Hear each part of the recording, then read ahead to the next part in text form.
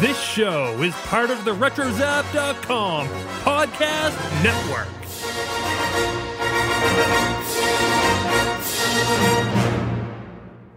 This is what you can look forward to on a very ducktastic episode 131 of Skywalking Through Neverland.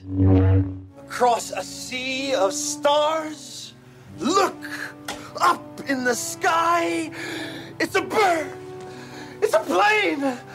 No, it's a duck. They call him Howard the Duck. No way to conceal it. To the feathers touch, I love him apart. It starts off with two naked ducks. If it ain't funky, don't feel it. We go from ducks to sharks. Wait a minute, weren't those rivals in West Side Story? Remember, Never Land on Sharknado. Hey everybody, this is Jedishua. And this is Shazbazzar from TechnoRetro Dads saying Never Land on Duck World. Ladies and gentlemen, boys and girls. Hello, Skywalkers. Listen. Up to Neverland.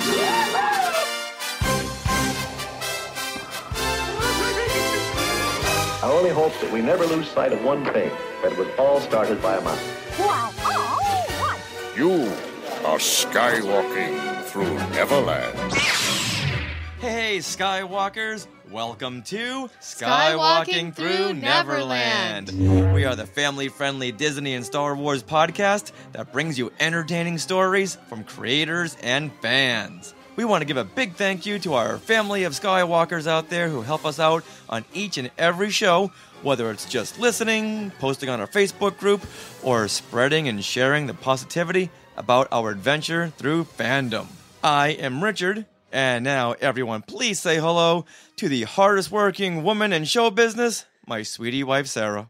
That's me. Yay! I spent all night putting together crafts, and then today we had a craft workshop, and it was really fun. And yeah, we're just busy bees this summer. But that's how we like it. Summer so cannot end soon enough. that it is how we like it, though. Well, Skywalkers, thank you so much for joining us every show and on social media throughout the week. I know several of you tweet at us during the week at Skywalking Pod. We love that when you do that. And also, you are a tweet walker when you do that. So who doesn't want to be a tweet walker? I'd love to, but I don't understand it. Oh, that's right. Yeah. That's right. Well, you even have a Twitter account at SithRich. So everyone bombard at SithRich and say... But if I don't answer back, don't take it personally. I do check my Twitter account once every season. It's true. Well, I tell them all that you tweet, so it's okay. You can tweet to at Skywalking Pod. It's all good. So I'm not a tweet walker. I'm a scope walker. I'm a scope walker like these guys right over here. A scope walker like everyone on Periscope who is watching us. And you also are great on Facebook. You post in our Facebook group. I post like a fiend on Facebook. You're excellent. So there you go. All right, now we are recording this from Long Beach, California on August the 3rd, 2016. And quite a few things happened in Star Wars history on this date. Well, Corey Burton was born back in 1955. So he turns 61 today. 61 today. I'm going to pretend I did all that math in my head when it wasn't written right here. Oh, I didn't notice you cheated. So, happy birthday to Corey, and thank you very much for recording a little soundbite for our Skywalking Through Neverland intro. And also, this day, back in 1978, this is when R2 and 3PO and Darth Vader, they put their footprints at the Mann's Chinese Theater right there in the forecourt. Wait, so do you put your handprints and footprints on Darth Vader and R2 and C-3PO's feet? Well, they don't have their handprints in there, right. just their footprints. You know what I do? What do you do? I put my hand in Han Solo's handprints. I mean Harrison Ford's handprints. Yeah, to the upper right, you'll see Harrison Ford, and next to that is George Lucas. Mm-hmm. So he has tiny... George Lucas has about my size hands, which is tiny. Yeah. Scope walkers, do you guys ever go to the Mann's Chinese Theater and see the Star Wars footprints? Yeah, Lady Hanna Solo says she has the same size hands as George Lucas. He has small hands. Yes, you agree with me, Lady Hanna Solo. We love that. Oh, I was going to ask you a question. Some people on Periscope were posting, instead of hearts, it was coming up as photos. Photos? What, like little photo things. Do you guys know what that means? Is someone taking a screenshot or something? Oh, they're taking pics. I don't know, but the more we go on this, the more editing I have to do. I know, I'm sorry. So before we go on to the big show, we have a couple of thank yous. We got to thank Martin Keeler, who was one of the organizers for #Cantina at Star Wars Celebration Europe. We had him on the show right before the big event, so he sent us a care package. Oh, that's right. He sent us some posters, #Cantina, a keychain button bottle opener, Cantina guitar picks. Yeah, you know what? Which are awesome. And a t-shirt. And a t-shirt. You know what? Now that I have these guitar picks, I think I want to pick up the guitar again and maybe in September practice it. It's one of those things I practiced and put down. 10 years later, I'm going to pick it back up again. Oh. Yay. So that'll be my inspiration. And we also want to give a big thank you to Trisha Barr. Absolutely. She sent a little care package too. She sent a pen that says Celebration Europe on it, a couple of Jedi News patches. Oh, they're so cool. Some stickers. Yeah, and also what she got for the fangirl, she got the new fangirl loot crate box, which has a bunch of stuff from her universe and kind of divided it up into us fangirls from Fangirls Going Rogue. So I got this awesome coloring book that is illustrated by Katie Andrews, and also is Her Universe Press, which is really awesome. And Teresa got the dress, which has Women of Marvel on it, and I think there was a handbag as well, and it was really neat. Really good stuff. So thank you to Martin and thank you to Trisha. Yeah. We love the gifts. Absolutely. All right, now, before we tell you what's coming up on this big show, let's reveal the winner of the foreign dub contest. Dun dun dun. But first, let's go ahead and hear that clip one more time. 我々から盗んだ設計図の伝送を受けたはずだ。どこに隠したか正直に言え。伝送など受けていない。この船は外交任務を帯びた船で。もし貴様の言うことが本当なら大使が乗っているはずだ。設計図が見つかるまで船内をくまなく捜索しろ。乗組員は俺のところに連れてこい。The first person that guessed the film, scene, and language is Franklin Taylor. Franklin Taylor. He was the first one to guess that it was Star Wars. It was the scene where the guy who runs Princess Leia's ship is choked, and it was in Japanese. So I asked for all three things. Some people would just send in 2 answers. Oh, okay. Even if they were first, they didn't win. So the first person to answer all 3 questions was Franklin Taylor. So good job, Franklin. Now, here's the scene in English. Where are those transmissions you intercepted? What have you done with those plans? We intercepted no transmissions. This is a consular ship. We're on a diplomatic mission. If this is a consular ship, where is the ambassador? Commander, tear this ship apart until you found those plans and bring me the passengers. I want them alive. And now let's mash them up together again. This is what it sounds like when you mash English and Japanese. What have you done? We intercepted no transmissions. This is a consular ship. We're on a diplomatic mission. If this is a consular ship, where is the ambassador? Commander, tear this ship apart until you found those plans and bring me the passengers. I want them alive. Now, let's talk about what's going on with today's show. Oh, I'm so excited about this. Yay. We are going to celebrate the greatest film of all time. What? That featured a dog from outer space. Okay. Lea Thompson's big hair. Tim Robbins talking like a duck. And the greatest rock song by Thomas Dolby. This could only be... Howard the Duck. We talk about the high points, what went wrong, and the possible future for Howard, and we do it with the only team that could appreciate this 1986 cinematic gem, the techno-retro dads themselves, Jedishua and Shazbazzar. Awesome talk. Yeah, I've been looking forward to this for a long time. I love me some Howard. Now, from there we go from ducks to sharks, the greatest rivals in the West Side Story. No, that was, that was the Jets. That was the Jets and the Sharks. Sure? You know what? Can you ask Siri? Oh, no, I know this. Oh, I'm up on my West Side Story. Siri, who were the rivals in West Side Story? Okay, give me a moment. Here's what I found on the web for War of the Rivals in West Side Story. All right. Matt Clifton says Sharks and Jets. See, there. Oh, well. Matt Clifton is our Siri. Thanks, Matt. Well, me and my Talking Apes TV co-host, Mark Oguschewitz, we review the greatest shark film. That's the wrong music. Don't get people's hopes up. This is the greatest shark film that aired at 8 p.m. on July 31st on the Sci-Fi Network. Oh, gosh. And there was only one film that aired on July 31st at 8 p.m. on the Sci-Fi Network, and that is SHARKNADO 4, The Fourth Awakens. That's me face palming. Now, in case you're wondering why we're talking about this on Skywalking Through Neverland, well, it does feature a young Boba Fett, Daniel Logan, as Captain Fett, and loads of Star Wars references.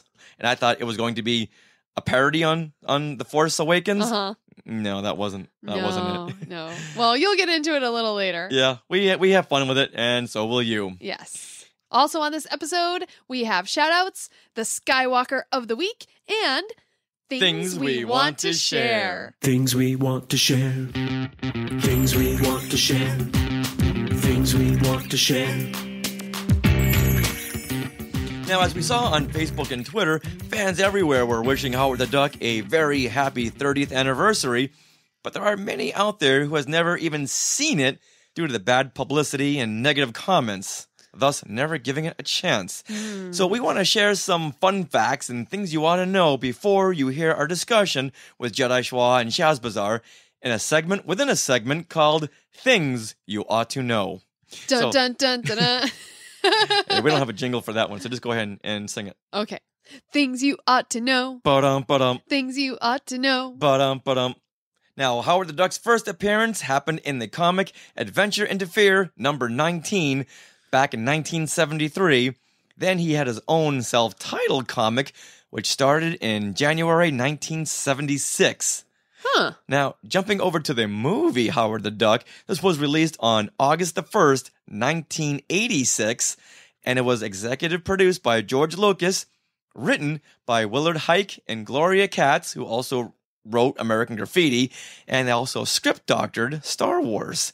So most of the funny lines that you hear in Star Wars are from this couple. And it was also directed by Willard Huyck as well. Now, tell everyone who stars in this mega blockbuster comic fest of the eyeballs. It stars Lea Thompson, who, of course, I know her from Back to the Future in this time. But in Howard the Duck, she is Beverly Switzler. Switzler. She is Beverly Switzler as the lead singer in the punk band Cherry Bomb. Rockin' band, too. Yeah. And it also stars Tim Robbins in his first theatrical film as Phil Blumbert, the scientist janitor who tries to help Howard get back to Duck World, and probably has the worst line reading in the whole film. Howard! That was terrible. Is he talking to Howard or is he talking to Fozzie Bear? I don't know.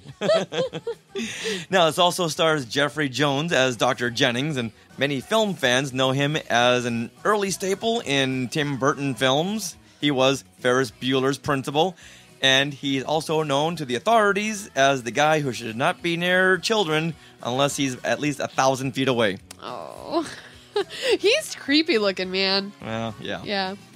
Now, inside the duck suit was a little guy named Ed Gale, who people also know as Chucky from Child's Play. Now, the film started off having two actors play Howard the Duck inside the costume. One was a child, and one was Ed Gale. Now, the child was a little bit too... Childlike, yeah. Whereas Ed Gale, he was very, very manly. So the two performances never cut together quite well. Right. Plus, being a kid, he can only work so long in a day. Right, and he had to do schooling and all that silly nonsense. And plus, Lea Thompson wasn't that comfortable doing some of the bedroom scenes with a child. Oh my gosh. A duck is one thing. A child is another. Yes, very, very much so. Okay. Now, 6 puppeteers operated Howard, one of which was Tim Rose. All right, Scopewalkers, tell us who Tim Rose is. Do they know? Give you one more second to tell us who Tim Rose is. Tim Rose is the puppeteer behind Admiral Akbar and Salacious Crumb in Return of the Jedi. And he also provided the voice offset, just so the actors have something to work off of. Okay, but they didn't use his voice, right? No. His voice, Howard's voice, was done by Chip Zine. Oh. You're probably thinking, Chip Zine, where do I know that name from? I don't know it at all. He was in Guiding Light. Okay. He was reporter number 4 in Hello Again, What? that Shelley Long masterpiece. Okay. And he was the baker in the 1987 Broadway play Into the Woods. That's why I don't know his voice. Now, he was ultimately cast as Howard after hopefuls like Jason Alexander, and Martin Short, and John Cusack.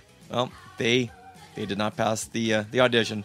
So it went to Chip Zine. I couldn't see John Cusack at that time being the voice, because he's very young at that point. Huh. Yeah. He was in his early 20s. Oh, yeah. But he was still the big star of the day. Right. So I'm sure they were trying to get something like that. Some kind of big star attached to the voice. Now, Jason Alexander at that point, he wasn't a big star. That No, not at all. Seinfeld hadn't... Yeah, not until 1989 or 90. Wait, when is Seinfeld? 90. It wasn't Seinfeld the 90s? Like late 90s? I want to say 90, 91. Now, Howard the Duck had a budget of $37 million. Okay. Which you can't even do a short film for that anymore. And had a worldwide box office gross of $38 million. So it's in the black by $1 million. Wow. However, domestically, Howard only made $16.2 million. Oh, no. Even with your going twice that weekend? Yeah. Aww. Yeah. I think The Force Awakens made that the first showing. Yeah. Oh, wow. You know what? Let's go with the positives that it made $38 million. Yeah. Absolutely. And it only cost $37 million to make. That's not including marketing. Now, we go over more fun facts in our discussion, including the fact that without Howard the Duck, references like To Infinity and Beyond and Just Keep Swimming would have no meaning since there would be no Pixar. What? Stay tuned.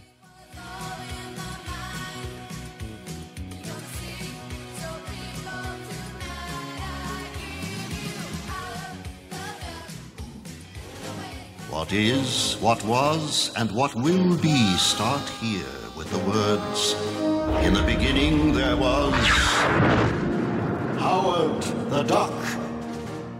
It was the summer of 1986. Star Wars had already entered into the dark times, but for us fans, we looked forward to anything bearing the LucasFilm logo. This was the summer that brought us Labyrinth. Then, 2 months later, on August 1st, the world was introduced to a duck named Howard. This film had a rockin' theme song, Lea Thompson in her skivvies, and a man in a duck suit. So here with us to talk about the 30th anniversary of Howard the Duck is Jedishua and Shazbazzar from TechnoRetro Dads. Hey, Shaz and Schwa. Woo! Thank you. In a conversation like this, you have to have a master of quack foo. Oh, someone did their homework. Nice. Well, guys, thank you very much. And you know what? This is like something that TechnoRetro Dads would do on one of their shows covering something like Howard the Duck. But you know what? It has George Lucas. It has Phil Tipp. It has so many Star Wars elements that, hey, you know what? It made the cut. But now, you know what? Give us a little background for those of the listeners who don't know what TechnoRetro Dads is. We're dads who grew up in the 70s and 80s and make our kids watch things like Howard the Duck. That's not entirely true. We share all the fun that we had in the 70s and 80s with our kids. Even the 90s. We've been getting into some 90s things, I think. Oh, yeah. We talk about it. Video games, TV shows, movies, toys, lots of all toys. the things that made us who we are. So Cereal. we could be good dads to screw up our kids the way we were screwed up as well. And let's remind everyone that you are a podcast on our RetroZap.com awesome podcast network. Our Retro Zap was created for us, even though they didn't know it. Exactly. As soon as they named it Retro Zap, that just begged us to come on. It's very true. You know what? I'm going to change that in Wikipedia right now, okay? All right, done. Now, let's jump over to Howard the Duck. Now, do you think at this point in time, people are now coming around and giving it another chance? Oh, yeah. No. I mean, it's 30 years later. Yeah, but giving it another chance. I don't know. I haven't heard of anybody actually, stepping up in great defense of the movie. Like, a vocal person. I will defend it, of course. But yeah, if anything, people look back and without even watching it, I think they badmouth it. You got to go back and watch it before you badmouth it. Yeah, for years, all anyone ever did was bash Howard. And now, little by little, I'm starting to hear people go, yeah, you know what? I watched that again, and it was a lot of fun. It's a funny movie. And I don't know why it got such bad reviews off the bat. Yeah, we'll get into that later on. Maybe we will talk about it. I'm not saying it's a great movie. It was 1986. Yeah, it had a lot to live up to, and it was just kind of working against itself. But let's go back to 1986 on August the 1st. Did you two see it in the theater? I did see it in the theater. It had George Lucas's name on it. Yeah. Oh, yeah. I was there on opening weekend, and I saw it twice on opening weekend. Oh, wow. Wow. Like, did you mean to see it intentionally a couple times? What does that mean? I guess, no. I don't know what that means. No, I thought I was going to Top Gun. Like, wait a minute. When does Tom Cruise have feathers? Of course, anything with a George Lucas name on it, okay. I was there. Okay. Yeah, me too. Yeah, everybody else was going to Top Gun. I was going to Howard the Duck. Wow. Okay. Now it goes to show that I was 5. I did not go see Howard the Duck. This would have been a perfect film for you at your age. No. No. No, you know what? Okay, I'm just now thinking about some of the sexual overtones and Lea Thompson and her skivvies. Back to the Future, yes. Howard the Duck, no. What age do you think kids should see Howard the Duck? You know what? That is one of my questions to you guys is what age was this intended for? Because a lot of the jokes, a lot of the jokes were very off color and adult minded, and yet it's a duck in a world, I don't know. So what do you guys think? Well, there was this movie called Deadpool came out not too long ago. And, people understood, some people understood that was not for kids. And I think Howard the Duck at least deserved a rating higher than what it got. Well, and I think that was maybe part of its problem, is that it didn't really narrow down what age it was for, So, but as far as me as a dad thinking about what kind of kid I would show this to, every kid's a little different as to what is acceptable for them to watch. But if your kid is watching superhero movies, with the violence and the mild language in it, I think that this one is tongue in cheek enough that they could handle something like that. If you got a little kid that gets scared by a lot of action, or if you got a little kid that's sensitive to more, age inappropriate language, then, it's not for them. So, for my kids, I think that's anywhere around 11, 12, 13-ish, because we have conversations about what movies were like back then, because there was certain language that was more acceptable in PG movies back in the 80s. Well, even political correctness was a whole animal back then, a whole different animal. Yeah. Oh, yeah. For sure. It exist. You watch things now, it's like, oh, you could never do that in a film today, ever. But now, let's talk about some positive things about Howard the Duck. So what kind of positive things can you say about this film? Well, first of all, it's fun, right? And at least in my mind, when I first saw it, it doesn't take itself seriously in any way. This is not a darker, grittier Howard the Duck. This is intended to be fun for people to watch. A lot of humor, a lot of comedy in it. again, for me, and I was 13 when this movie came out, so it had some cool sci-fi ideas. One of my favorite things in this, from the sci-fi point of view, was that big, weird, scorpion-looking creature at the end. The Dark Overlord. That's right. I just love the design of it, right? So you combine that wacky sci-fi cool character design with the humor in it, and that's the kind of stuff that appeals to me. That's the stuff I like. I agree with all that, except Schwa doesn't know how old he was. He was 15 when this came out, because I was 14. Did I say 13? You did. I meant, sorry. It's still summertime. I don't know math yet. It was humorous. I mean, it was the humor that hit in a lot of campy movies from the late 70s and early to mid 80s. And I think this was probably the end of that time. Maybe that worked against it too. The airplanes, the Naked Gun. What else was like that? There was the guy with the cow. What was that called, Schwa? Top Secret? Top Secret. With Val Kilmer? Yes. Yeah, see, that's the kind of movie I like. That's why I like this one. but it fit into that genre. Lots of funny parts. Like you mentioned already, the Quack Fu. Phil was a great character in this. Perfectly suits the mid-'80s glam rock style. But I love the theme. It's the ordinary average duck who finds heroism in himself. He's not a superhero. I think that's one of them, for sure. I think that's awesome. I think the other idea is accepting people, that are different than you. Which is what she did, she Lea Thompson's was a little too character. accepting of him, I think. Yeah, there was a couple of bedroom scenes where she was kind of jumping the gun, jumping something. Okay. Wow. Well, that's one of the things that I liked about this movie, or first seeing Lea Thompson in her skivvies, and then seeing those shots of Lea Thompson bending over, making the bed. And I was right there with Howard. I was 17 years old, so I was like, oh, I'm so into this movie right now. I bet. I have developed a greater appreciation for the female version of the human anatomy.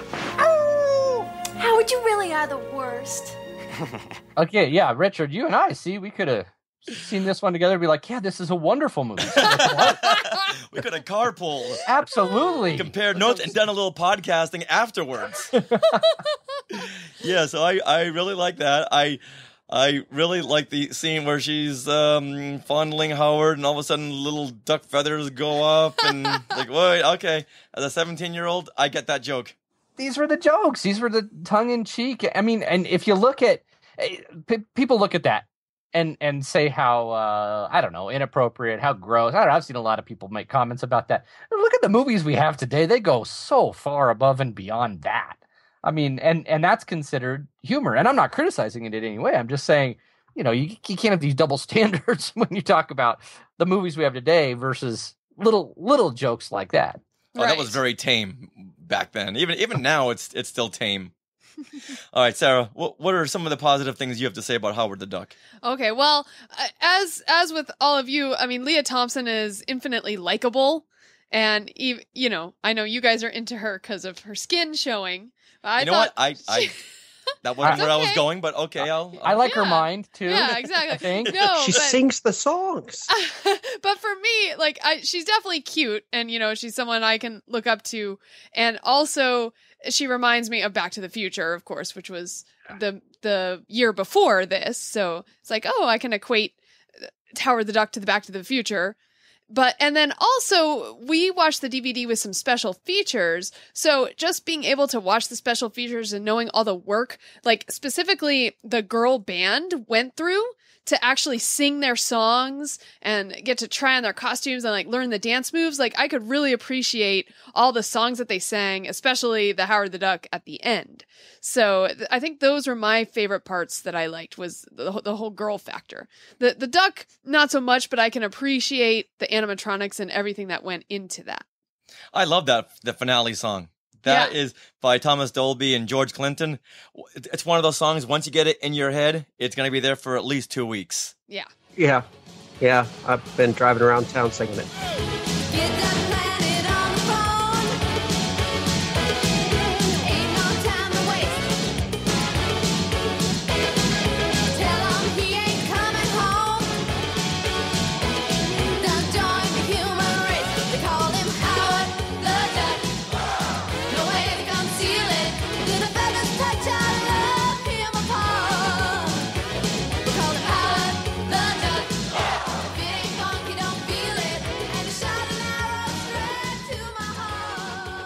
Yeah, deservingly so, because it is a good song. And Lea Thompson, I'm surprised she didn't have a music career after this, because she was good. She could hold the tune, and there was a couple of other songs in the film that she was singing, and she was really good. And I know that during production they were like, we don't know if we're going to keep her voice, but I'm so glad they did, because she really rocks it. Yeah, she really does rock it. One more thing I did enjoy is Lea Thompson's big hair. I was just marveling at it. I didn't necessarily enjoy it. I was like, wow, that was teased to hell. Oh yeah, it took her a long time to get that hair every day. And for those of us who were only, or those of you who were only 5 years old in that year, that was pretty common. Oh, I know. Yeah. That was a big deal. In fact, I remember growing up, like, people would try to tease my hair like that, and I hated it. Like, I hated 80s hair as a kid. Yeah, I don't recall ever being something out of the ordinary. Well, then again, the person next to me had hair that big in the theater. Right. But looking back at it, it's like, wow, look at that. And Lea Thompson has even said that was one of her biggest regrets working on the movie, that she didn't insist on a wig, because that took 2 hours a day to frizz up. Gosh. And that really could have... It worked for her. Yeah. Or it worked for me. One of the two of us. I don't know. And I can really appreciate, having been in the special effects industry, the Howard the Duck animatronic suit. Mm-hmm. Because I know how much work goes into that animatronic head, and all the servos and gears and the puppeteers it takes to do that. And it all worked very fluently.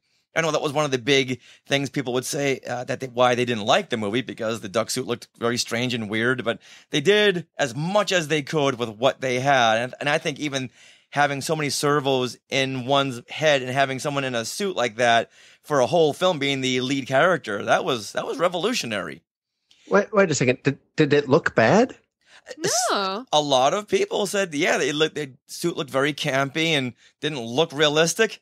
Well, I think looking at it now, 30 years later, like, you can really appreciate just the level that they had to go to make it look good. And if people say that doesn't look real, he's not a real duck. He's not a duck like we're accustomed to. No. He's a duck from Duck World. I still think it looks good for the most part. There's a couple of times it didn't look so good. Most of the time, I thought it worked really well. Mm-hmm. Now, what do you think about his voice by Chip Zien? Did that match the character to you guys? Every duck's got his limit, and you scum have pushed me over the line. Shua, what do you think? Well, okay, so Howard the Duck, I don't know, how much you've talked about this or if people know this, but he was a Marvel comic character. Yes. He was drawn and portrayed as a very, crass, kind of over the top, I don't know what you call those type of guys, but cigar smoking, trash talking kind of thing. And I almost think that they didn't do enough of that. And you could hear it in the voice, and I even think the duck suit maybe made it a little less not offensive, but he didn't seem as gruff, right? And I think that would have helped a little bit. So I always thought they could have gruffed him up a little bit. But in context of this movie, after you just get to know the character and you start watching it, it started fitting, and I went with it. I was okay with it. I had no previous experience with Howard the Duck, so this is the voice I expect. And then I run into Guardians of the Galaxy. I thought, that's not Howard. Yes. Yeah, exactly. Yeah, that voice was Seth Green, which I still do not think is the Howard the Duck voice I heard while reading the comic in the 70s. Well, right, it's too Seth Green. What do you let it lick you like that for? Gross. It's like, it makes you think of... Yeah, exactly. Yeah. But the voice I would have loved to have heard in the 1986 Howard the Duck is Will Arnett. Batman out. Wait. Batman back in. Forgot to drop the mic. Very grovelly, very grainy, like very the Batman rough. Voice. Yeah. That was one of the things that kind of caught me off guard while seeing the film in the theater. It's like, that's not really Howard, but I can see where the filmmakers had a very, very thin line to straddle. It needs to be a kid's film, but yet it needs to be the crude, rude, and perverted Howard the Duck that he is in the comics. That's extremely, extremely hard, and I think that's why they went with Chip Zine's voice. Right. Well, now what's interesting is compare Howard the Duck to Rocket Raccoon, which, if you think about it, is kind of the same character. I mean, you have a gruff voice, you have this weird looking, thing that doesn't belong in the human world necessarily. And just to compare the two, I mean, Guardians of the Galaxy, of course, benefited from 30 years of special effects and technology. Exactly. I agree with the Rocket Raccoon thing. That's a little bit more, I think, what Howard was portrayed as in the comics, and probably would have served him a little bit better to appeal to a wider audience. Back then, who's to say what the audiences would have liked, because they're much different than they are now. But I think it fit him a little bit better for the original character. It would have been a different movie. It would have been because he seemed almost somewhat innocent with the voice that he had. If you had that more grovelly thing, he would be more jaded sound to him. Yeah, I think you would have believed all of the gruffness of his character when he's looking through Playbill. Yeah, I was gonna say he's innocent up until you look into his wallet. Yeah, yeah. I think those scenes would have played a little bit better had he been a more of a gruff character. And originally, George Lucas and writers William Hike and Gloria Katz and Willard Hike, who also directed it, they wanted this to be an animated film. Yeah. But because of a contractual agreement Lucas had with Universal, they had to make it into a live-action film, and Universal needed a tentpole movie for the summer of '86, so that led to them strong-arming them into saying, hey, you know what? We need a live-action film. There you go. Let's go for it. So I think if Lucas had it his way, it would have been an animated film, and I think they would have spent a little bit more time developing Howard as he was in the comic. Right. Now, here's a couple of fun facts that I found. Yay. That if you don't know already, this will be really fun. Like, Guardians of the Galaxy came out 28 years to the day after Howard the Duck on August 1st, 2014. Awesome. 28 years after Howard the Duck. Wow. Wow. Who would ever think that it would take him 28 years to make it to the big screen again, and not 38 years? All right. Let's take a break from our discussion with Schwa and Shaz and hear a clip of Lea Thompson on Late Night with David Letterman in 1986, getting in some trouble revealing the name of the actor inside the duck suit. And now you're in this Howard the Duck deal. Yeah. Now, what is this? This is a big film, isn't it? Yeah. Who produced this deal? This is one of those George Lucas films? George. Yeah. And Howard the Duck is a duck. He's a duck. 3'2". Uh-huh. Is he in a duck suit or, no, stupid. They have a 3-foot duck. Thank you. That talks. It was difficult to cast that. But what I meant was he's not animated in, and you folks act around him. No. It's an actual guy in an actual duck suit. Who's the guy in the suit? I'm not supposed to say that. Come on. Is it a man or a woman in the duck suit? It's a man. A man? It's What's the his man name? duck. What's his name? All right. You guys are the first to know. His name is Ed Gale, okay? Ed Gale. He does wonderful ducks. Yeah.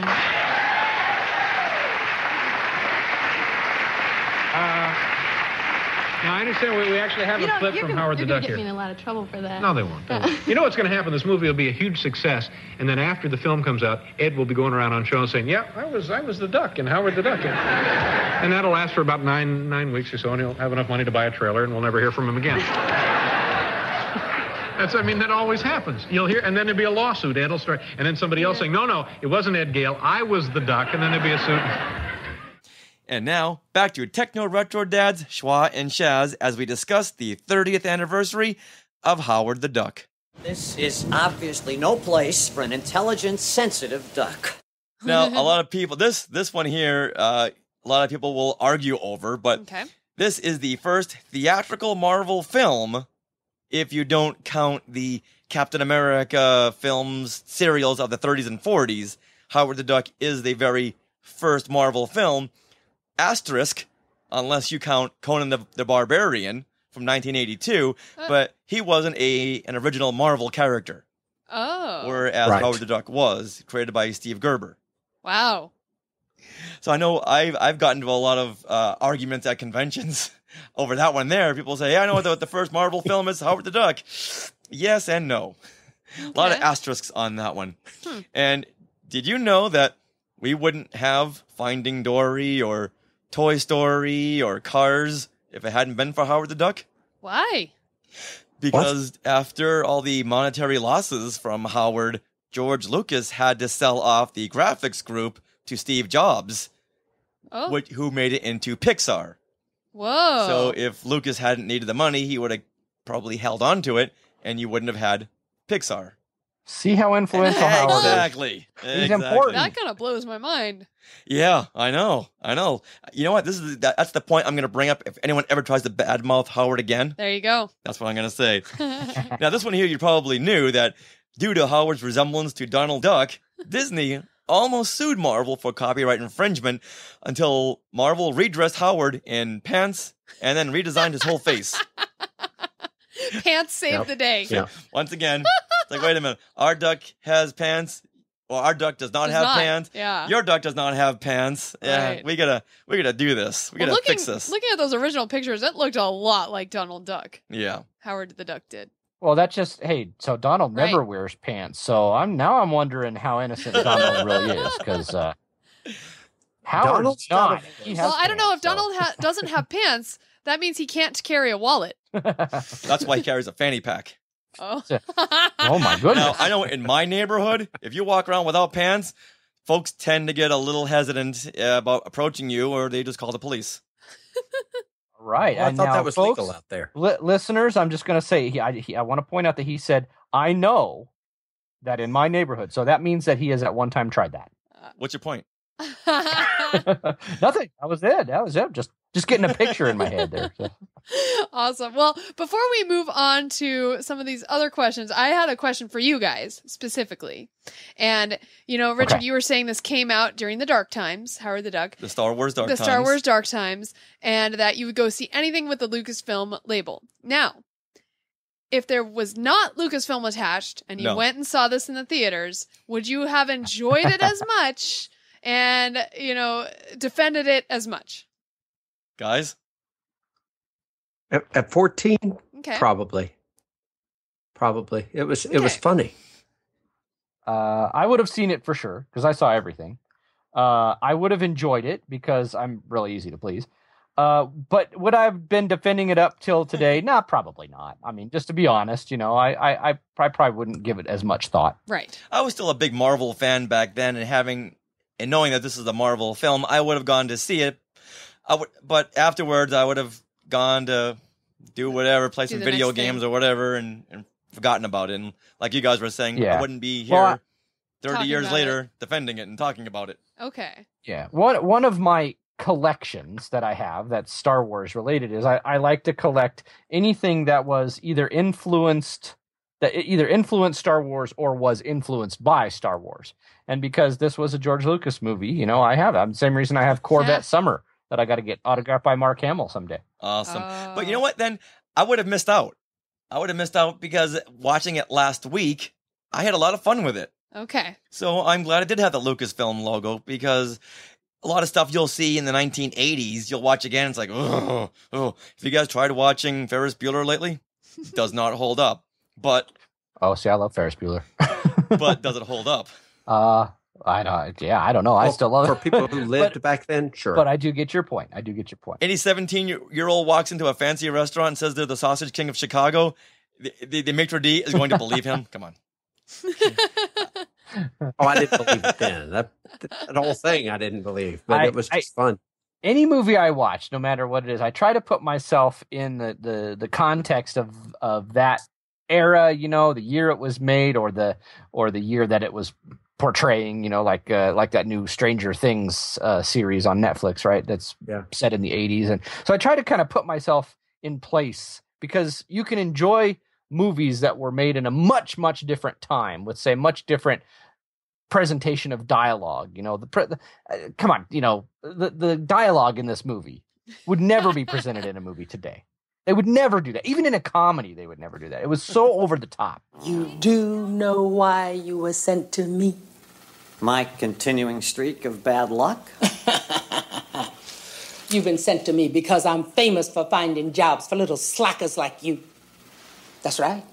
They send me all the psycho cases, all the misfits, all the phonies and the fakers who think that by traipsing in here looking outlandish, they're not going to be able to find work. It's my fault I got a shoplift at the Little Tyke section of Goodwill. Yeah. Right. And then try watching Beverly Hills Cop. The same thing. The 80s were just filled with movies with dumb people. You could put anything over on them. All right, now that we've gone over some fun facts and some positive things, where do you think Howard the Duck went wrong? I'll call it risque humor / explicit content. Right. It starts off with 2 naked ducks. Now, normally naked ducks aren't a problem. Not but these completely naked. Ducks look a little different. Topless. It was in the top. That's a whole different rating in Hollywood. The female duck. Yes, that was very disturbing. that I knew I should not be watching that then, but I had paid, so I watched it anyway. At that age. So. Now, I know this was really meant for people of our age back then who were just maybe growing out of Star Wars and wanted the Star Wars for the older kids, which is why we liked movies like Ghostbusters or Howard the Duck that were a little bit more mature, maybe use more mature language and situations. So I think this film was supposed to fit into that the Star Wars generation growing a little bit older. But I just don't think it totally worked because of, well, for me, when people are too accepting of something like a duck walking around the city wearing clothes and talking, and here's Howard at the unemployment office, and no one's even mentioning the fact that why is a duck trying to get a job? And if you're on the public dole, you can't be because you don't have a social security number. This is the kinds of things going through my head. Well, he might have had one. It was Right. just from Duck World, but she didn't check Right. that, you know? Right. Did you think these things back then? I did. Oh, I didn't. See, I did. I did. I was reading comics and I didn't let it it get to me, but I did think them. Yeah, and I was thinking that, it's I can see where Raiders of the Lost Ark and the Indiana Jones films, those are for the older generation of Star Wars fans, and those worked. But something like this was trying a little, when you try a little too hard at something, it just doesn't work. When you're trying to be too entertaining or too funny, you always fall flat. I think this had the problem there. And if you take out those scenes of Howard trying to acclimate himself to the Chicago way of living, the film would be a lot tighter. And wait a minute, he's only been here for about 13 hours. You mean Cleveland? Cleveland. What did I say? Chicago?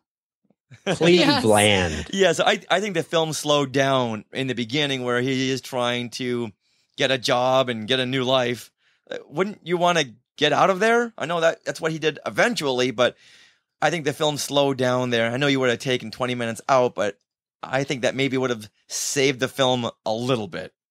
I'm going to agree with you there, too. And I even think just the pace of the movie, and I didn't notice this stuff when I was a kid, but it does affect your enjoyment of it, when you watch it. But knowing what I know now about the making of movies and seeing as many movies as I've seen, you'll notice that the pacing of it is a little bit slower. The scenes are just a little bit too long, especially one that stood out to me was the diner scene when he was kind of being attacked in the diner and, they slid him across the counter and all that. Everything just lasted just a little bit too long. It wasn't quite fast or intense enough. If Lucas had been directing it, maybe that would have changed. I don't know. I think you're probably right on that. Yeah, that and the ultralight plane scene. Oh, that was... You could have taken at least 20 minutes out of that. What I found amusing about that is who escaped on the plane? It was Tim Robbins. Howard and Phil, played by Tim Robbins. Right. So Howard and Phil go across the street, get out of the Overlord's way. They're hidden. They could have just kept walking, but instead they decided to fix this plane, and then once the sun is up, they're like, all right, let's fly this now and alert everyone to our presence. Yeah, but it made for something action-oriented. Oh, I know. Them walking away, not too much fun to watch. No, it's not. No, and definitely the scene was fun, even if it did last a little too long, the whole flying the plane. Right. But I think as a kid, the love scene between Beverly, played by Lea Thompson, and Howard, they didn't really sit right with me. Maybe it's not a man you should be looking for. You think I might find happiness in the animal kingdom, Ducky? Like they say, Dal, love's strange. We could always give it a try.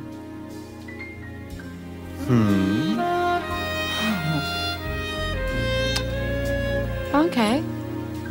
Let's go for it, Mr. Macho. And that sits Yes. right with you now? Oh, okay. Yeah, see, you haven't seen The Way We Live, have you? What are you implying? I think you know. You've just always ignored it. It's humor, right? I mean, it's supposed to be saying. over the top. You know where it really went wrong in the movie, though? Where it really went wrong? You mentioned the diner. It was Cajun sushi. That's where never. That sounds delicious. Ever. No. Beware what they call sushi on the menu. It may have barked earlier. Oh. Oh. Yeah, I found it kind of disturbing that they were going to cook Howard, and even all the customers were like, "Yeah, we're in. Let's do this." It was duck season. Yes. They're hungry for some But here's duck. a living thing. I don't care if it's not a person, but yeah, everyone in that diner was like, "Yes, we're gonna eat this duck." I'm just glad that family with that had the kid with the Empire Strikes Back shirt. I'm glad they got out of there. Yes. Yes.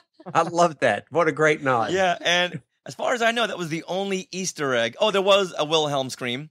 Oh, yes. When they're flying the ultralight. Also with the plane. Yep, when they're chasing down the duck hunters and the guy falls out of the boat. You hear the Wilhelm scream. But I didn't. I would say that. at the I would say there's a lot of Easter eggs at the beginning, and any duck hunt. From that takes from our world and puts a little duck theme on it. I consider those Easter eggs. Indiana probably. Jones. There was the Breeders of the Lost. Duck. No, it's Indiana Duck, I believe. Like Breeders of the Lost Fowl or something to that effect. Yeah, something like that. Yeah. And up top it said, from the makers of Beak in Fowl Wars. Oh, nice. So, but other than that, and then we see Howard's phone number on his phone, and it's 555-2368. And I dug for about 3 days trying to find significance there, but I found nothing. Did you call it? Oh, I know I forgot something. Oh, man. But whenever does a 555 number work? Never. But I'm thinking, Really? okay, Never. 2368. That's February 3rd, 1968. But no, once again, nothing. Unless that was someone in the art department's kid's birthday. And that's always what it comes down to. Now, cut 28 years later after the debut of Howard the Duck, we see him in Guardians of the Galaxy. And audiences went crazy. They loved it. They cheered and they talked all about it. Why do you think that is? Why do you think the people accepted Howard the Duck being in Guardians of the Galaxy? It's the curious thing called nostalgia. You remember things better than what they were. I think that's part of it. I think it's something that, Howard the Duck was kind of a fun comic character, and it's something that people would like to see redone a little better, So I think it gave them the idea that, well, maybe they're thinking about trying this one more time, fixing it up a little bit. But that's why I think they were excited about it. Do you think? I'd go see it again. Do you think they'll ever do a reboot? I think they will. You do? Yeah, I do too. All right. I do too. I think now that the technology and With the technology that we have now, and the success of Rocket Yep. Raccoon as well. Absolutely. Howard's going to look like a female version of Daffy. It's going to be voiced by Eric Bauza. Wait, remind me who Eric Bauza is? Luke Skywalker? Oh! In the Disney Infinity and... Oh, did he do Luke and Disney Infinities? Yeah. He also he does a great Chris Rock. Oh, my goodness. wow. Well, you know what, guys? I don't want to burst your bubble, but according to Seth Green at New York Comic Con back in October of 2015, he spoke with IGN, and he had this to say. Nobody is thinking about a Howard the Duck movie. I love that people are running with it, but, it's not going to happen. The most I can imagine, and you can't quote me because it's not based in fact, but the most I can imagine is that the character could cameo at some point in some other thing. Some kind of outer galactic mayhem. You can imagine that Howard would cameo in that, but he'll never have a standalone movie again. So what's the authority he's speaking with here, though? Well, that's the thing. I don't know. That's a good question. But maybe he's heard something. Yeah. So I think, like he was saying, I think Howard works best in an ensemble and maybe in cameos, but to have his own film again. I think they said that about Ghostbusters 4 years ago. Well, if it happens, it's not going to happen anytime soon. You know, they've got so many Marvel movies on their plate right now. I don't think they're going to throw it in there. But in the distant future, when this superhero era of movies is winding down, and they've run out of superheroes to use, and they, you know, then they might dig deep in that well and go, let's give it a shot. Well, if they remake it, it's and I think they will. They remake everything. They're going to make it still humorous and campy. It will not be one of the superhero movies, though.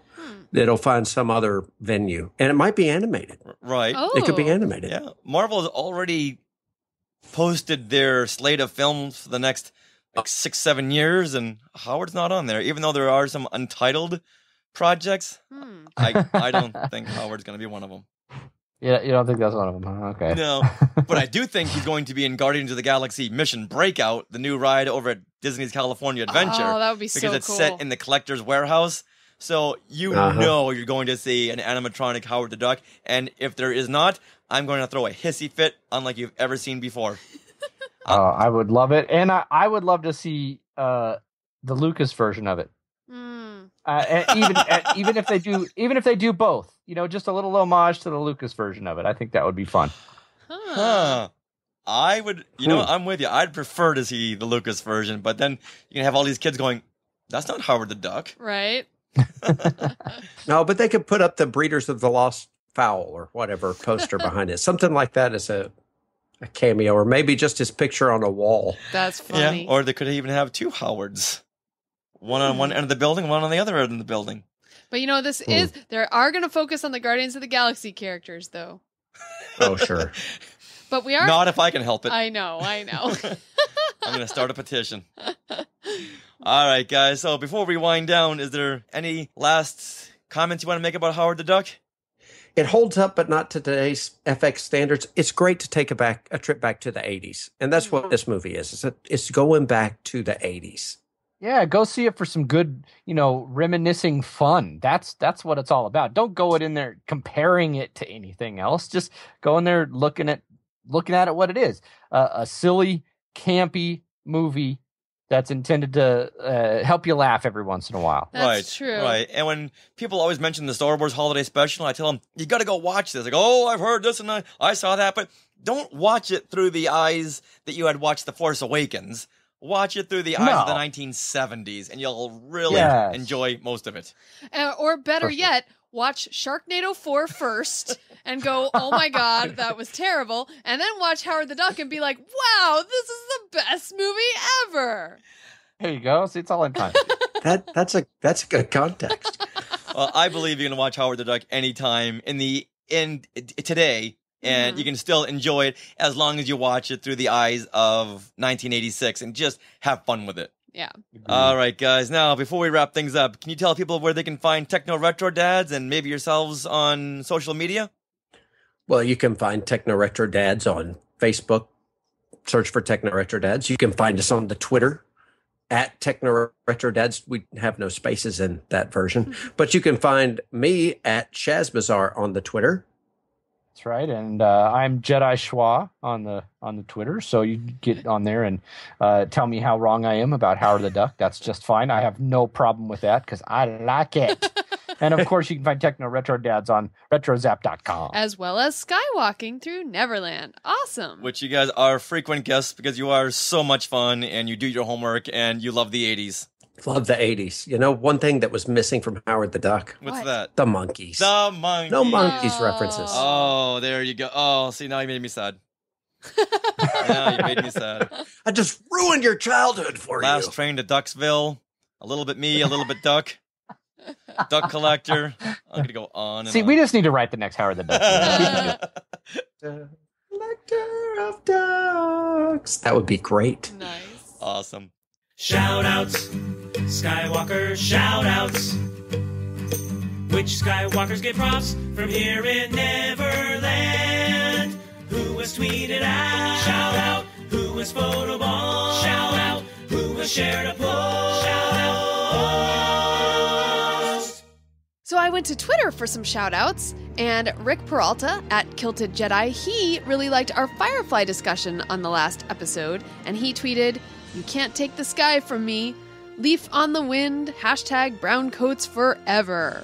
So I can now say I have watched the whole season of Firefly. Yay! I'm one of you guys now. But now we have to watch the movie Serenity. It's true, yeah, we still need to watch, and I've never seen that, so I don't know what I was missing. So yeah, that'll be fun to experience together. Joey Pittman just scope walked. You're a big damn hero. That I am. You know what? I don't take that word lightly, hero, but I can say I'm a hero now. So Firefly was very popular on Twitter, and Neil Cassidy, who is at orbital_puka, he tweeted that he was... What? Nothing. Go ahead. He tweeted letting us know the right disc order to watch it in, because obviously Fox had put Firefly out incorrectly, in the incorrect order. So he said to watch it in the disc order that we get it on, which is what we did. But he also recommended that we watch the movie Serenity, which is how I first heard of the movie Serenity. So thank you, Neil. Well, that is on our list after... We got to watch Ratchet and Clank, because we're talking to James Arnold Taylor tomorrow. And then after that, we will watch Serenity. Yes. All right. Moving on to an iTunes review. Richard, we got an iTunes review. Love these. When did this come in? This came in mid-July, so we want to thank... Mid-July? Yeah, we want to thank Blood Musician, who wrote that review, and he labeled it Top Star Wars and Disney Podcast. So I wanted to read this to you for the first time here. You ready? I didn't read this. Go ahead. Okay. He writes, top podcast on my feed and listen as soon as it is available. Sarah and Richard are a great pair of podcasters. Their enthusiasm for Disney and Star Wars is infectious and enduring. The husband and wife team are very welcoming to all newcomers and longtime listeners. You'll finish each podcast with a smile on your face and a spring in your step. I am totally stealing that last line. So if you see it on Twitter, that's why. How nice. I know. How nice of him. Who is this? This is Blood Musician. Blood Musician. Which everyone's names on iTunes are maybe different from like what you see. Right. So we want to thank you very much. Yeah. Aw. That puts an extra bounce in my step. I know, and Joey is Pittman right. said that too. Thank you, Joey. Now on our Facebook group, we've gotten some requests lately from Skywalkers asking to post links to things that they make, like artwork, podcasts, articles, books, etc. So what we are implementing is a fan-made Friday post, or a Skywalker share post, if you will. So every Friday, we're going to post the same fan-made Friday photo in the group, and then you can then post a link to whatever you would like to promote in those comments. So that way, all the Skywalkers in the group who are getting to know each other can also get to know what we all do. And if it's something fan-made that we can help support each other, I think it's a really fun way to do this. That is a great idea. Yeah, for Skywalkers to support Skywalkers. So just make sure that you post every Friday anything you want to promote in the comments of that post. And make sure, please, that it is family-friendly and it makes sense for the group. You know, no like Walking Dead things or stuff that doesn't make sense. It's not necessarily Star Wars, Disney, Marvel movies, you know, family appropriate. How about Sharknado? Yeah, I think after this episode, we're done with Sharknado. Yes. Anyway, all right, that is a great idea. Yeah, so that's what we're doing, and please look for that post on Fridays. All right, now let's hear who is the Skywalker of the week. Ken Mills.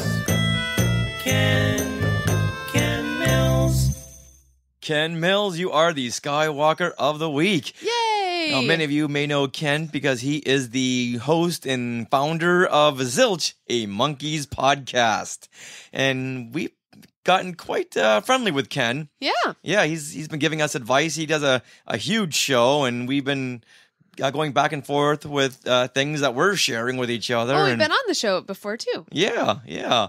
So, Ken, you've been helping us so much that you are the Skywalker of the Week, as composed by Rob Dellinger. the John Williams of podcasting. And Skywalkers, if you want your very own jingle, all you have to do is promote our show in some way or interact with us on social media, such as Twitter or Facebook or Instagram, wherever, and you may be in the running to become the Skywalker of the Week and get your very own jingle.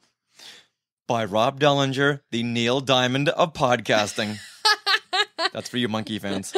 And my mom. And now, let's go from ducks to sharks and review Sharknado 4, The Fourth Awakens. Now, unfortunately, Sarah, you could not be here. You had to work. I did have to work, but Mark was here. So in my place, let's just sub out my voice for Mark's voice. Done and done. This summer, get ready for a new chapter in the greatest cinematic franchise of all time.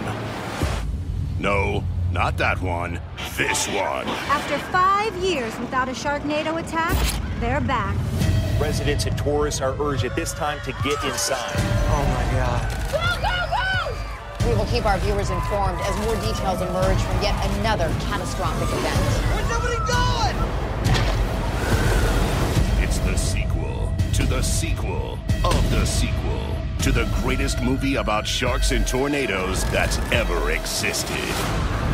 Go, go, go, go, go, go, go. Run away from the Sharknado.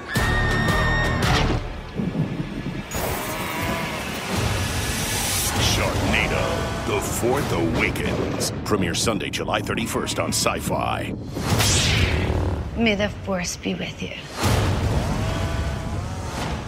How many story concepts do you hear and immediately say, I'm in? I know I said that when I heard about Sci-Fi Channel's franchise where they combine sharks and tornadoes and came up with Sharknado. How much fun and terror could come from that?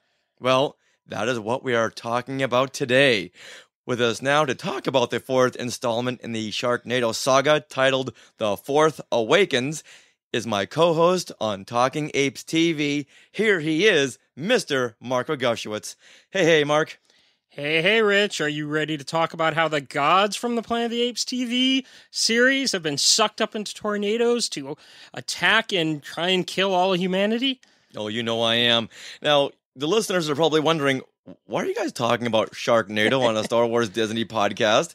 Well, the title, The Fourth Awakens, we had originally gotten a screener of this, and I thought, oh, this will be so much fun. So I planned this big segment, and then I watched it. And it had nothing to do with The Force Awakens. I thought it was going to be a parody on The Force Awakens, but with sharks. That wasn't the case. No, it wasn't. No, but there were a couple of... There's a couple of Star Wars references, including one cameo. So I thought, you know what? Let's throw it into this mega episode where we just talked about Howard the Duck. This seems very, very fitting. So, Mark, being the Sharknado expert here, catch us up to speed on this saga of sharks and nados. Okay, so we are on the fourth movie, and guess what happens? Sharks get sucked up into a tornado. Say spoiler alert first. Oh, I'm sorry. Spoiler alert. Sharks get sucked up into a tornado, and Finn Shepard has to help to destroy these tornadoes once again. That's basically all it really is. All right. Now, there were some story elements that I was lost in because I didn't see Sharknado 3. Oh, hell no. So what happened in Sharknado 3 that you needed to know before going into Sharknado 4? Well, there was a bunch of stuff that you might be a little lost on with Sharknado 4. One in particular is right at the beginning, you have a little boy drawing a picture of his grandma, his dad, and his sister.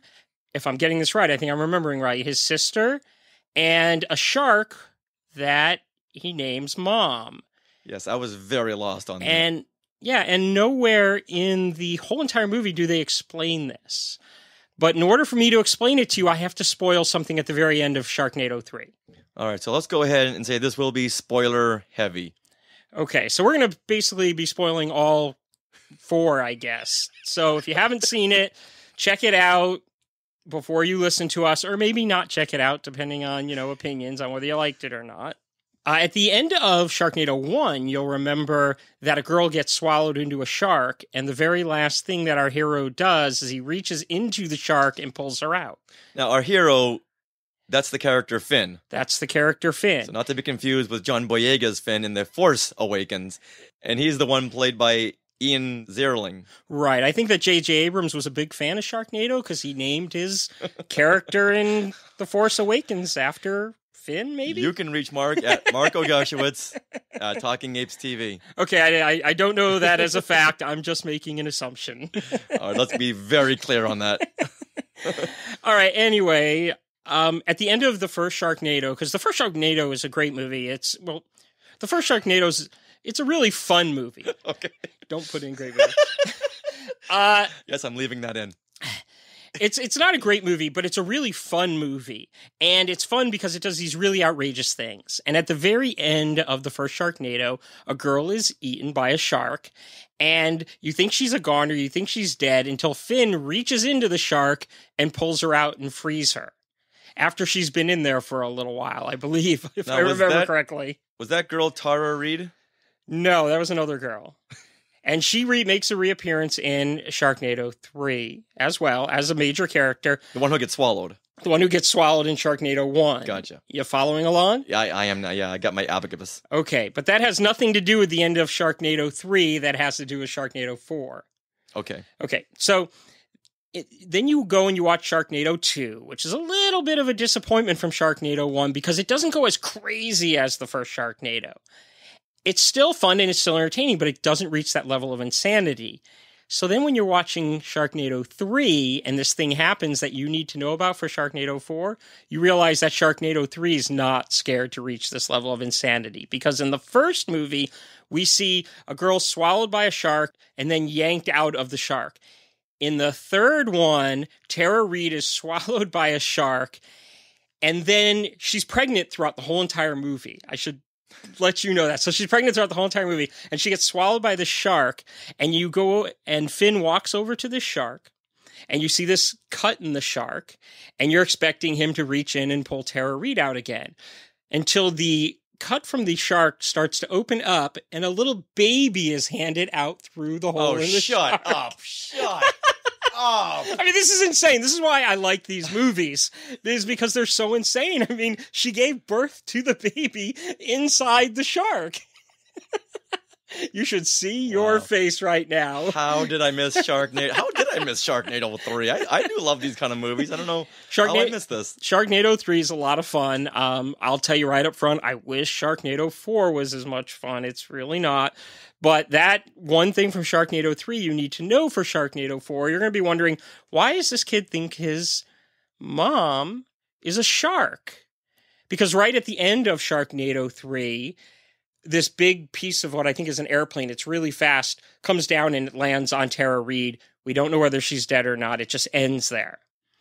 And you need to know that. And an airplane lands on her? No, we don't know if she's dead or not? A piece. It might be a piece of a satellite. It's not very clear. I'm trying to remember how the end of the movie goes because they go up into the shuttle into space. And the end, it actually ends on Earth. So it's probably either a piece of a satellite, a piece of the shuttle they were in. It's got an American flag on it. It comes falling down. So wait a minute. So Sharknado 3 was set in space? No, so Sharknado 3 was not set in space, although they go into space with David Hasselhoff to have to do something up there to save the day. Okay. And David Hasselhoff is left on the moon. He sacrifices himself to save the day. Of course, he comes back for Sharknado 4. Which is something you need to know for Sharknado 4 as well. That's something that if you don't know, you won't completely be lost, but it's kind of cool to know the connection. All right, so now go back to Tara Reid. So this piece of space shuttle, whatever it was, falls and lands on her, and we don't know what happens. We then roll the credits. At the beginning of Sharknado 4, we think she's dead through a lot of it. She turns out to be alive, thinking that her family's dead, and there's all this backstory dealing with a coma, and just a lot of mystery and everything. And this is all stuff that if you're watching Sharknado 4, you're like, why does that kid think his mother is a shark?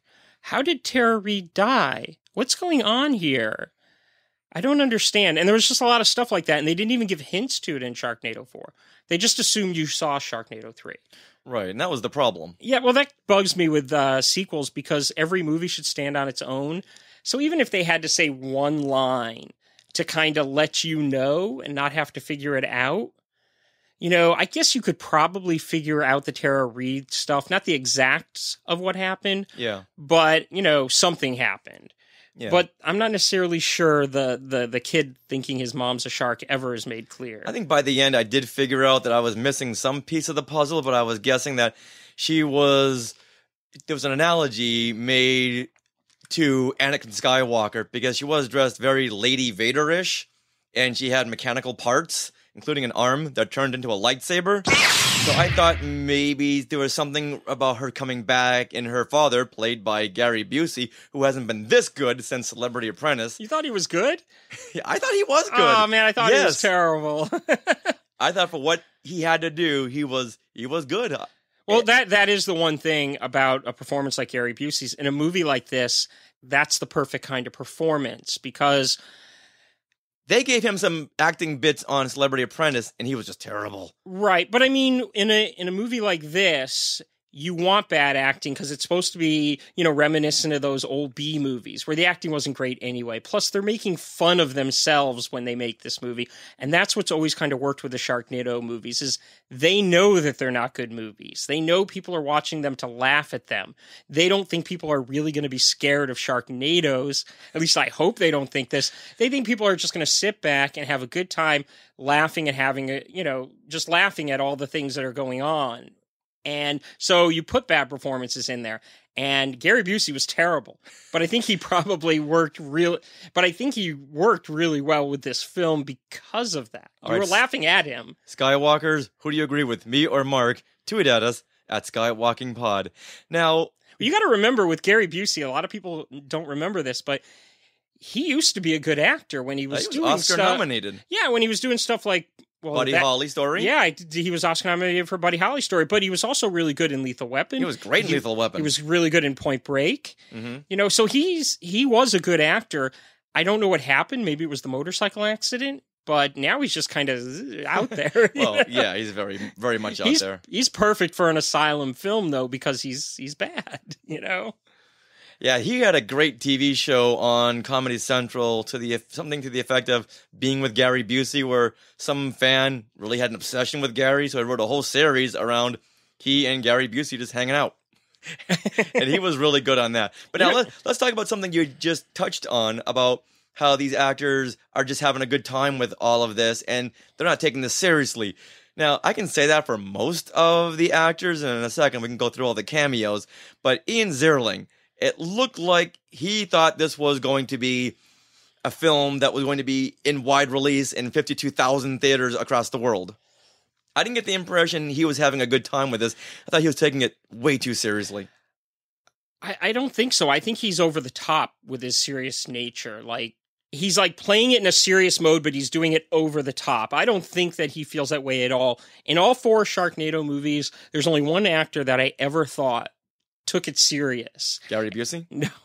No. If you ever see Sharknado 3, it has the kid from Malcolm in the Middle. Malcolm? Yes, Frankie Muniz from Malcolm in the Middle. But I never really thought he was a great actor. I loved My Dog Skip, which he's in. Yeah, great movie. But I never really thought he was a great actor. But there's something about his performance in Sharknado 3 where I was kind of like, does he not know that he's in a... Because he was playing it really serious. He played it really serious, but he was good because of it, because he gets this really great death sequence that works because he seems to be taking it serious. But other than that...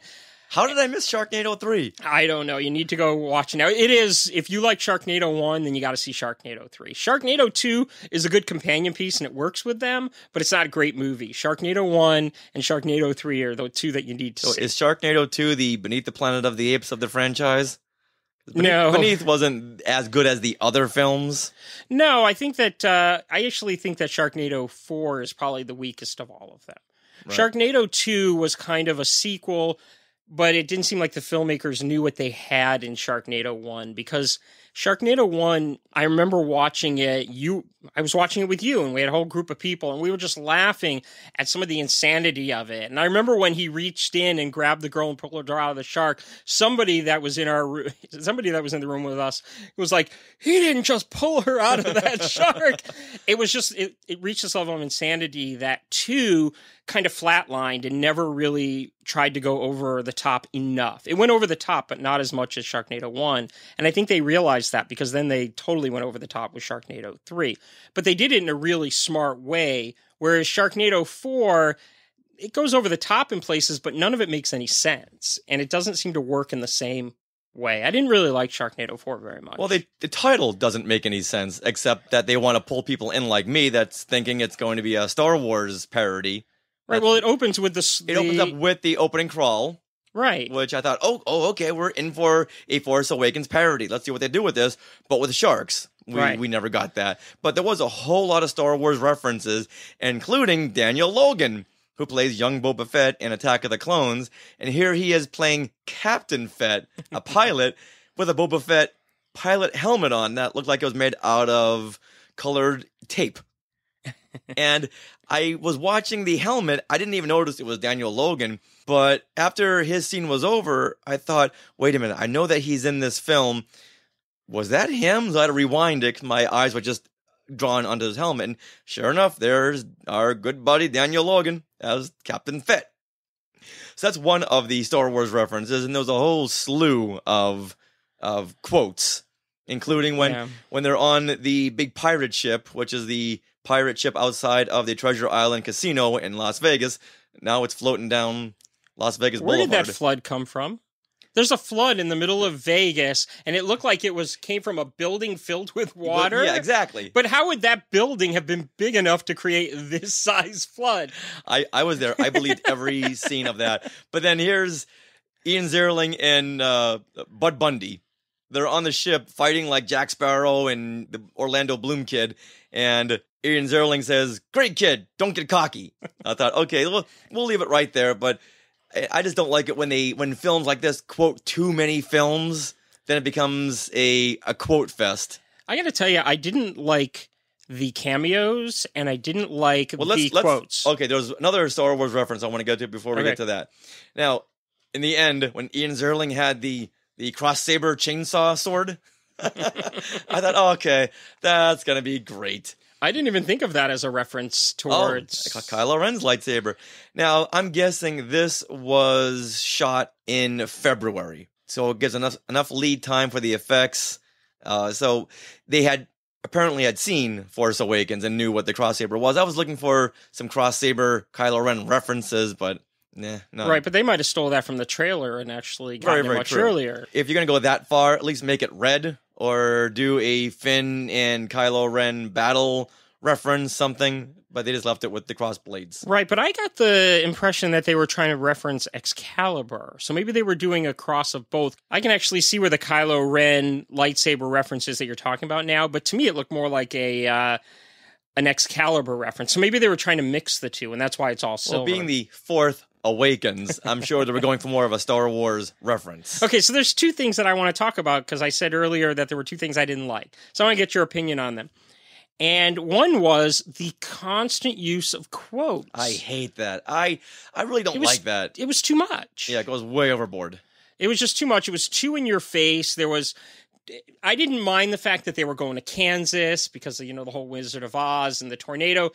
Them going to Kansas isn't as in your face as coming out right with those quotes of saying stuff like, "You're not in Kansas anymore," or "The Saw is family" from Texas Chainsaw Massacre, and stuff like that. They were just too many, and they were too on the nose. And I also didn't like the cameos. They weren't as strong for some reason for me. And maybe it's because I saw the earlier ones, and some of my favorite cameos were the ones where they didn't throw it in your face.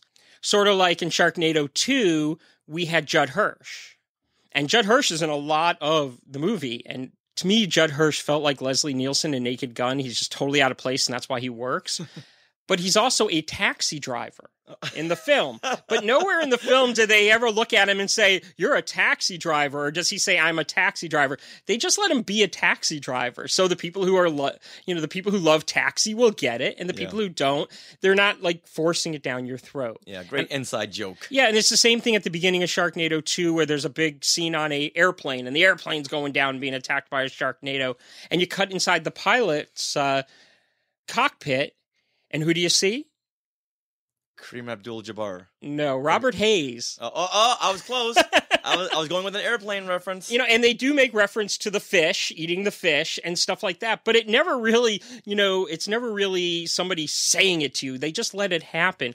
But here, all the quotes just feel like they were in your face, and all the cameos almost felt wasted. Like the Judd Hirsch one in Sharknado 2, he's actually a character in the piece. Well, I think I counted up to 40 guest cameos in this. You watch Sharknado 3 and Mark Cuban's in it.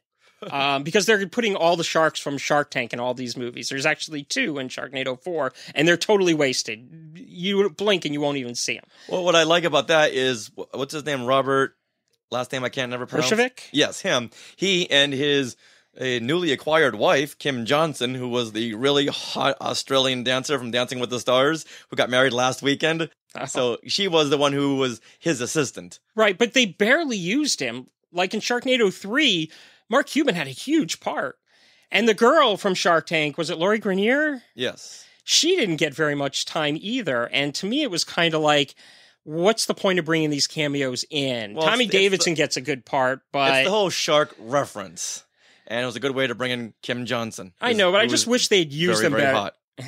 I just wish they'd use them better the way that they use Judd Hirsch. When you watch a movie that is intentionally bad, and I have no doubt that these movies are intentionally bad, the director knows exactly what he's doing by making it as bad as he does. Well, the way he does that is to be smart on how bad he makes it. Does that make sense? Oh, yeah, I agree with that. And but I don't think they're do that. trying to make it bad as much as this is the budget that we have. We got to work with this. But it didn't seem like there was any thought at all behind any of the badness of this film. I mean, the whole Sharknado scene in Vegas, my mind was wandering, and instead of being into the scene of sharks going all over the place, my mind was, don't I know that actress from somewhere? Well, you're right. With all the cameos and a lot of the... I didn't like any of the cameos. A lot of the cameo actors and actresses have aged about 20 years since I'd seen them last. Like Adrian Zmed. I didn't recognize him. He was in the casino before the Sharknado begins.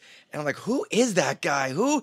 Oh, Adrian Zmed from TJ Hooker and Bachelor Party before he gets pierced through the heart by a swordfish. Worst cameo ever in a movie was the singer, the Vegas singer, lounge singer. Wayne Newton. Wayne Newton. That was the worst cameo I've ever seen in a movie. Well, they just stuck him up against the red curtain. They didn't even try to do and said, with hey, him. sing the... I know you only have 3 minutes to do this scene, but sing the song when you have the cue cards up above the camera, because you can see his eyes going back and forth. I don't even think he got to get eaten. Like most of the cameos at least get to get eaten. So I like Bud Bundy, David Faustino. Right. I'm not sure what happened to his character. And I'm not sure anybody would probably recognize him anymore. No, not at all. Stacey Dash from Clueless. She was the Chicago mayor. She, I think, lands the worst joke in the whole movie when the house lands on her. And she's wearing these black and white I hated stockings. that joke. I hated that joke. But the whole setup with her, she's wearing these black and white stockings. And I'm thinking, why? She's a Chicago mayor, why is she wearing these black and white stockings? So it really took me out of it, just so you could do the whole house lands on her and her feet curl up inside the house. It's crazy, and I didn't even understand her character because all her character was there to do was blame Finn, but it never had any payoff. Like it was Finn's fault that these Sharknadoes were appearing, but there was never any payoff to that. No, yeah, she got like another spoiler. Most of the characters got killed. And there was no payoff to the characters getting killed. Like these very central characters that were married to other characters, they'd be eaten by a shark. And there was no remorse, no like, dang, she was my wife. Or, oh, I can't believe it. Did you see what just happened? There was nothing to that. But I do love the fact that Carrot Top is the Uber driver. And he gets immediately killed. Gilbert Gottfried is one of the Today Show reporters. I liked him. Okay, I couldn't think of a cameo that I liked, but I did like him. I did not like how they kept coming up with different names for the tornadoes because it wasn't just Sharknadoes. Oh, wait, it was hold on. Bouldernadoes. I got a list here. There's Bouldernado, Oilnado, Sandnado, Firenado, Lightningnado, Lavanado, Hailnado, and my favorite, Cownado. Yeah, I didn't like that they kept coming up with these, but Gilbert Gottfried at least made them work whenever he would list them off. I did like Gilbert Gottfried in the film, so he would be my favorite cameo, and Wayne Newton would be my least favorite, and maybe the cows from Twister, because that's basically what they were playing on with the Cownado. And I gotta say, I really loved Paul Schaefer's cameo. Yeah, I didn't like the Paul Schaefer And one he had very a sign that said "out of work." Come on, that's funny. That's hilarious. You know, there's so much going on. I don't think I saw Wait, for the sign. Those Skywalkers out there who are just too young, Paul Schaefer was the musical director for David Letterman, and since Dave Letterman retired last year, he's out of work. Now he's a street performer in Vegas. No, I didn't like the cameos very much. And also, I didn't like any of the action scenes, because that was another thing about the first three movies, is the action scenes with the shark were always really ridiculous. But here, they just didn't seem to make a lot of sense. They're hanging from a crane, and there's a car on top of the crane for some reason. And they climb into the car on top of the crane rather than trying to climb down the crane. And just a lot of stuff like that just didn't seem to make any sense to me. I didn't know how these Sharknadoes were moving from state to state as they were. No, they just get you just to believe that, in the middle of the desert, there's a Sharknado building up. But this would be a Sandnado. Yeah, but there were sharks in it. A sand Sharknado. I think Al Roker even said, wait a minute, no, that would be a sand Sharknado. Al Roker was pretty good too, but he's in all of them, so I don't know if you really consider him a cameo. The fact that they used the Today Show as the leading correspondent for the news for the Sharknadoes, I thought, wow, how much did they pay to the Today Show? Or was it one of these, hey, you use some of our anchors because they want to get some acting roles and you can use our show? I'm not sure what kind of a deal went down there, but I'd love to know. Well, the production company is the Asylum, and they don't spend money on anything. If you've ever seen any of their films. Right, so I'm very eager to know how that went down, because I'm sure to use something like the Today Show is not going to be cheap, so I'm sure there was some kind of bartering going on. I found it interesting that they only used two of them. You'll notice that Matt Lauer was gone and the other girl was gone, because in the third one, all four of them were there. But at the very end, they all get attacked by sharks. So I guess these are the two survivors. All right, so now, what is your recap on Sharknado 4? Should people see this film? I don't think they should. I don't like it very much. And I'm going to preface this because a lot of people will think, he's giving a review. He's trying to be a critic, or he is a critic, because I do reviews for Adventures by Daddy, and I have my own website coming out soon. And they're going to think, he can't give a good review to a movie like this, because a lot of the critics are hard on movies like this, and people think they don't get it. But I love the first movie, and I like the second one, and I love the third movie. I wouldn't give them, 5-star ratings, but they're fun, and sometimes it's okay for a movie to be bad as long as you have a good time watching it. If you have a good time watching it, who cares? You're having fun. I didn't have fun with Sharknado 4. I thought it was kind of a mess. I thought that they maybe ran out of ideas, and now they were just kind of throwing things out there. And maybe that's why the cameos were so quick, because they didn't really know what to do with them anymore. And I might be wrong here, but I think there were a lot more cameos in this one. Yeah. And I just wish they had used less cameos and gave them more to do, because, like I said earlier, Mark Cuban had a bigger role in Sharknado 3. Well, pretty much if you go through the cast list of every reality show in the last 4 years, that makes up the cast of Sharknado 4. Right. But I mean, you watch Sharknado 3 and you watch the Mark Cuban character who's got like 5 or 6 minutes in it. He's like an actual character. And Frankie Muniz in Sharknado 3, he's probably got 5-7 minutes worth of screen time, but he's an actual character. Same thing with Judd Hirsch in Sharknado 2. I wish they'd do that with the cameos. I don't mind every once in a while giving, little 30-second cameos, but it seemed like all the cameos weren't really being given enough to do, so they felt wasted. Too many things that were on the nose with all those quotes. I got tired of the quotes. That was the worst part of it. One thing I can definitely say is the special effects were 1 billion times better in Sharknado 4 than they were in the first Sharknado, But I thought they did a good job in marrying the elements together. It looked better. It looked like they maybe had more money to do it. Right, yeah. Right. I just want to know, finally, maybe have somebody answer this question for me. I guess maybe it makes no sense since Sharknadoes can now form in the desert.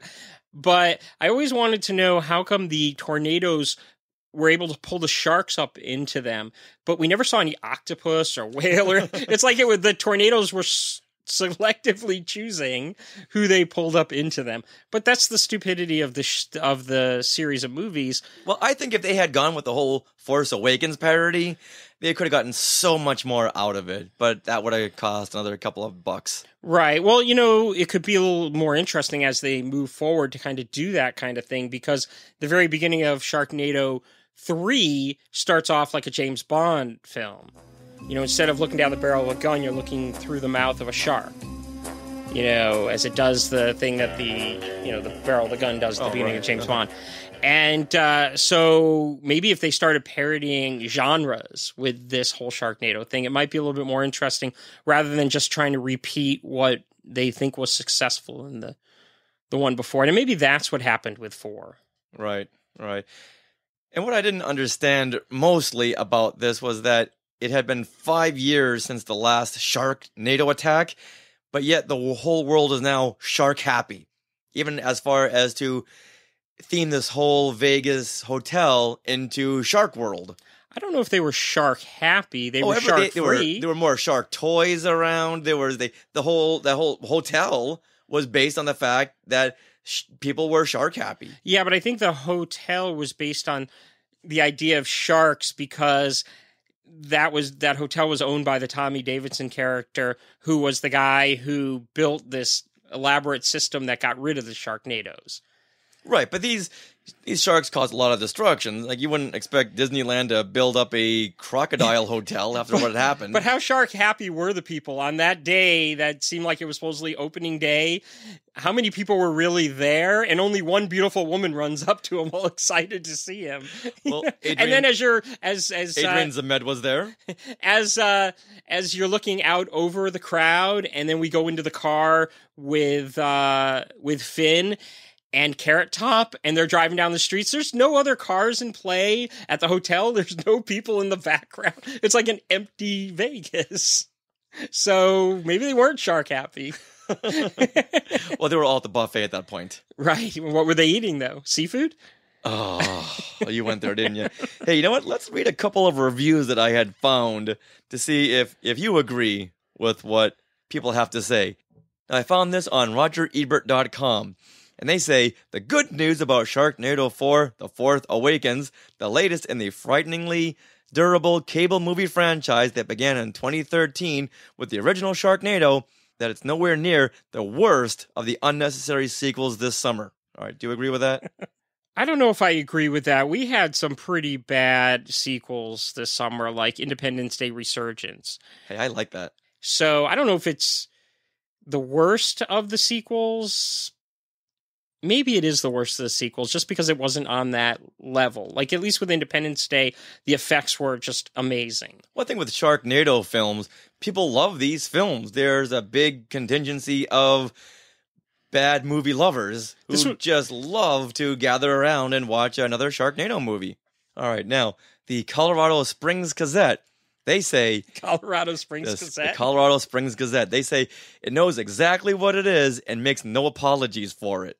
Although the series is starting to show its age, The Fourth Awakens still delivers over-the-top summer nonsense. I love that. It makes no apologies, and it doesn't.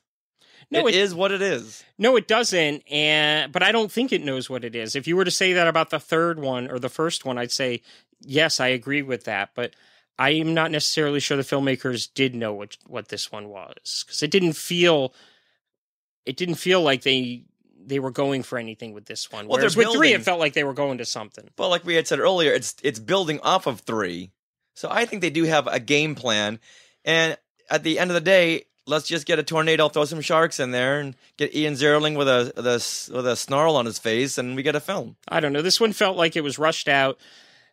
It just didn't have the appeal that the other ones had. So I don't know that they knew that what they had here. Whereas, like, if you were that same comment, if you were to make that about Sharknado 3, I'd agree with it. Okay. Well, I didn't say that. I said that they make no apologies for it. It is what it is. We're not going to apologize for the fact that there's a sand NATO and a lightning NATO and a lava NATO and a cow NATO. I haven't met the filmmaker, so I don't know. Maybe they are making apologies going, oh, they made me do this. Sci-Fi Channel made me do this. Now, the Rap.com, they say a joke might be funny the first time, but by the fourth time you hear it, the punchline gets tired. Tired is a good description for Sharknado 4, The Fourth Awakens, although this film is as absurd and silly as the first 3 installments. This time around, the whole thing feels forced. I agree with that, with the exception of the fact that he says that it's as silly. And I think that's my problem, is it's not as silly. Well, let's focus on the fact that people keep saying that this is a tired joke. Are we done with Sharknado movies? You know, I don't know. I'd have to wait to see the next one, but I think they're done. I think they've run out of ideas. I thought they were done with 2, though, which was only a good film as opposed to, you know, going insane the way the first one did. But then 3 came along and I was kind of like, well, but I like this. So this feels like they're done, but who knows? Maybe they can come up with something for the next one. But they really got to come up with something before they make it. Well, first comes the title, then comes the movie. Now, lastly, we have... I heard an interview with Roger Corman where he talked about making movies today in this kind of world. And he was talking about how first they come up with the most insane title. He was actually saying that, oh no, they come up with the title first and then they say, can you make a movie called Super Croc? And he's like, yeah, sure. And then they just make the movie based on the title. Well, just like that Sausage Party that's coming out another week. Yeah, you know they had the title first. I don't know what to think of that. I haven't seen it, though. I try to have an open mind before I watch a movie. Lastly, the Boston Herald, woohoo, my hometown. They say, this franchise finally jumps the Sharknado. Hey, I don't know if that's meant in a good way or a bad way. I think a little bit of both. I think maybe they're referring to the fact that they're trying to tie into something as big as Star Wars. That's for them. That's by making a Happy shark. Days reference. Well, I think a lot of people don't even know that's a Happy Days reference anymore. They just know that jumping the shark means, okay, they're doing some kind of silly plot device to get more into in to see this film. And I think naming it The Fourth Awakens is jumping the Sharknado. I don't understand. Is finally You're looking at it too literally. I guess. I guess. And we're talking about Sharknado, and I'm trying to make sense. You're trying to look way too deeply into this. All right, so let's wrap this up by saying Sharknado 4, The Fourth Awakens, premiered on July the 31st, which was just a couple of days ago, but I'm sure there's going to be plenty of repeat viewings. And for those of you Star Wars fans, just tune into the first 10 minutes to see Daniel Logan's cameo as Captain Fett. All right, Mark, thanks for coming on, and I guess we'll talk to you for Sharknado 5. I have no idea what they're going to call it, but I don't think they're going to reference Star Wars. Maybe they'll reference Star Trek or something. Not likely they're going to reference the same thing twice. No. Especially since people will now know that that reference doesn't mean anything, except for show me the money. Well, there you go. Sharknado meets Jerry Maguire. Show me the money. All right, there you go. Thanks a lot, Mark. Anytime. And remember, never land in a Sharknado. Well, that wraps up episode 131 of Skywalking Through Neverland. We want to give a big thank you to Jedishua and Shazbazzar from TechnoRetro Dads and Mark Oguschewitz from Talking Apes TV, all for joining us on our discussions today on Howard the Duck and Sharknado. Wow. All right, now we have a little bit of bad news regarding meetups. Yeah, I know a couple episodes ago we said we were going to be at the Friends of the Magic meetup, which happens this weekend at Disneyland, but we got really busy. Yeah, and we're not really able to make it. Perhaps we'll make an appearance, but we're not hosting a ride or anything like that, an experience at the Friends of the Magic meetup. But if you are going to this meetup this weekend, let us know when you're going to be there. And yeah, we'll try to make... If we can pop over for a little bit, we will. But yeah, probably not Saturday. Summertime is just such a hard time to schedule anything. It's true. It's true. So Skywalker, sorry about that if you were planning on seeing us, but we might pop by, one of us or two of us, or yeah. We'll So see. Once again, let us know when you're going to be there so we can do some kind of a meetup. Yes. All right. I almost didn't want to say that, but I know. Then it becomes a reality. But I do want to remind Skywalkers that in 2017, we are doing a 5-night Skywalking Disney Cruise, which you can join us on. And that is September 17th through 22nd, 2017. Just so you know, because I know September's coming up, but it's next year. And it's a 5-night Disney cruise to Baja, Mexico on the Disney Wonder, which it was just announced this week is getting the new Frozen show. So that's exciting. So to get more info and to see if you want to join us, head to storiesofthemagic.com/cruise quote and click on the orange Get a Quote button in the upper left to get a free, no obligation quote, learn a little more information.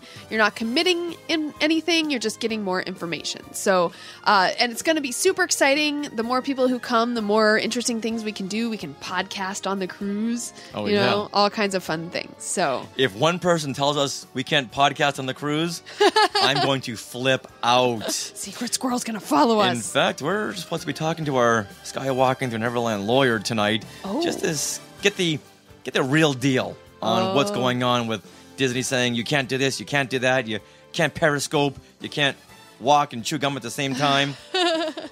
I want to know what the real deal is, so next time Secret Squirrel says we can't do something, I can say, well, let's sit down there, Secret. Let's have a chat. With my lawyer. Yeah, we can back it up with facts. Nice. All right, now everyone, Rob Dellinger is about to finish up his Awesome Jingle Mix Volume 1. So if you want to do a jingle and have it included on this awesome album, now's the time. Now, today, once again, is August the 3rd, and I think you have another 2 weeks. Really? I thought people were supposed to have it in by August 1st. Yeah, but then Rob went on vacation and moved everything back. Gotcha. Yeah, so if you want to do this, and I encourage you to do it because it's a lot of fun, please record yourself singing a Rob Dellinger jingle and send it into share@skywalkingthrough.neverland.com. And once again, what we're going to do is we're going to take all these jingles that you guys sent in and going to mix them all together into one big super jingle. One big bonus track. Yeah. It'll be super exciting. So Sarah and I are going to be on it. We already have a whole bunch of other people, and we want to make sure that everyone's included on this album. Absolutely. So much fun. Speaking of being included, we are part of the RetroZap.com Resistance Network of Podcasts, which they just did a fun rejigger of the website over there. So if you head to RetroZap.com, it looks different, it looks pretty, it's awesome. And you can find other awesome shows like Brews and Blasters, TechnoRetro Dads, The Deuce Cast Movie Show, and Talking Apes TV. Oh, and also Blob of the Hutt, which just put out their live episode from Star Wars Celebration Europe, and it was quite fun. They talked to people from Skellig Michael, who actually run Skellig Michael, like the tours, so it was really interesting. Cool. Yeah.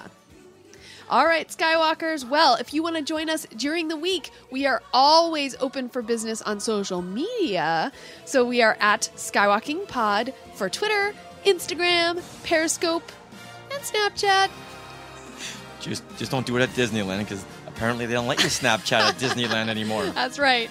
And we also have our Facebook group. And if you want to join us over there, we have a fun, awesome group going on. It is a closed group on Facebook. So just search Skywalking Through Neverland group. You should find it. You can request to join. But then if you are requesting, please also send a little message to our Skywalking Through Neverland Facebook page and say, hey, I'm not a bot.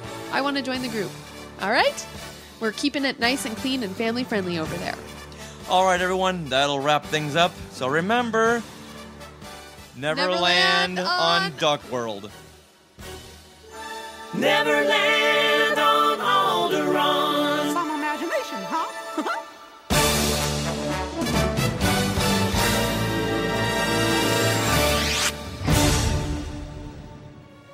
To our Skywalkers and Tweetwalkers, thanks for listening. Skywalking Through Neverland is created and produced by Richard and Sarah Woloski.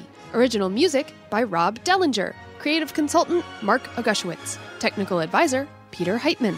Facebook administrators Donald Wicks, Joey Pittman, and Norma Heitman. Skywalking Through Neverland is intended for entertainment and information purposes only. Any sounds, music, and clips played during this podcast are the property of their copyright holders.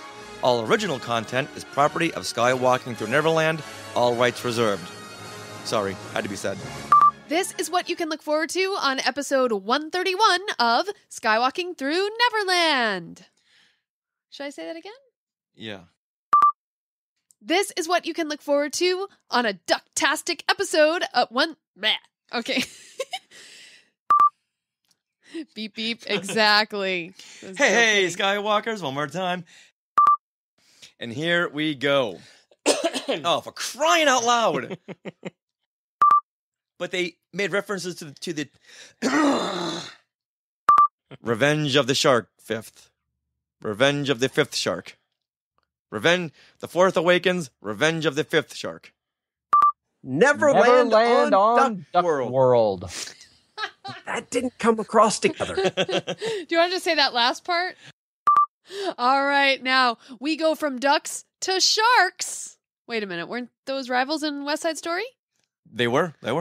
Oh no, that was the Jets. The Jets and the Sharks. No, it was the Ducks and the Sharks. Oh, well, Richard. Wait, hold on. Yes. No, you're right. It was the Sharks and the Jets. Okay. Yes, My bad. I thought it was the Ducks.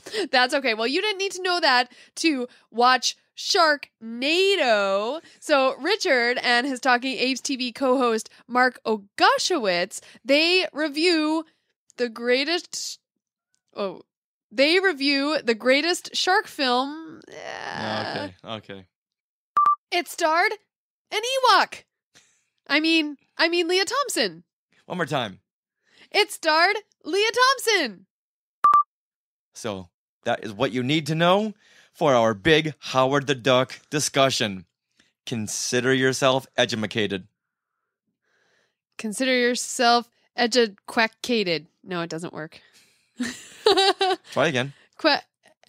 Educated? It's not working.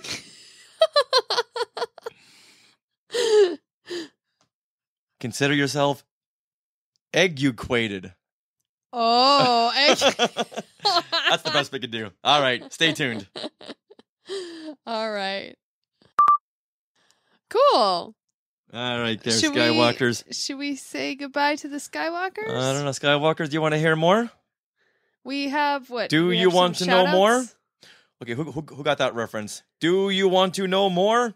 Oh, by the way, Wait, hold on. Let's see if who gets that reference. Well, Joey Pittman was saying that we should say, you ought to know.